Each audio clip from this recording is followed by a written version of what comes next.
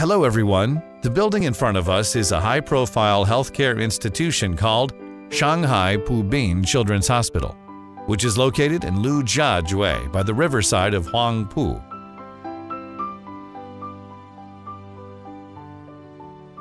This hospital is set up by joint efforts of Shanghai Children's Medical Center and Everbetter Hospital Investment, with the functions of medical treatment, healthcare, research, and health management. It's one of the most famous general children's hospital in Shanghai.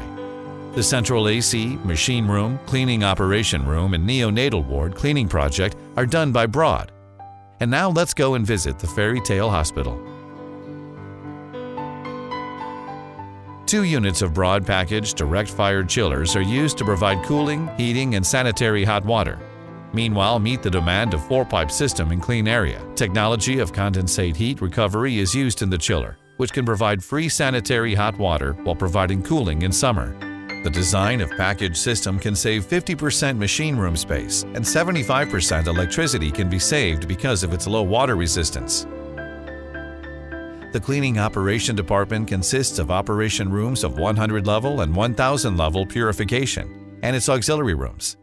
Neonatal area consists of neonatal ward, isolation ward, ICU, and relevant rooms. Cleanliness of ICU is 10,000 level, and considering the physical weakness of the newborn, cleanliness of neonatal ward, isolation ward, and cleaning aisle is 100,000 level.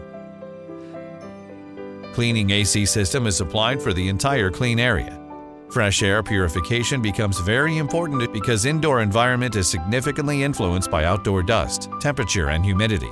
In Broad fresh air machine, electrostatic cleaner plus HEPA filtration is creatively combined, which can kill bacteria and eliminate over 99.9% particles, purifying fresh air completely. The maintenance and replacement period of the terminal HEPA filter is greatly extended, while operation and maintenance cost and risk are reduced. After a few months fine construction, the project already passed its inspection and acceptance. All the performance indexes are beyond design value. Construction of the whole building has been completed in January of 2018. Broad will always move forward in hospital service.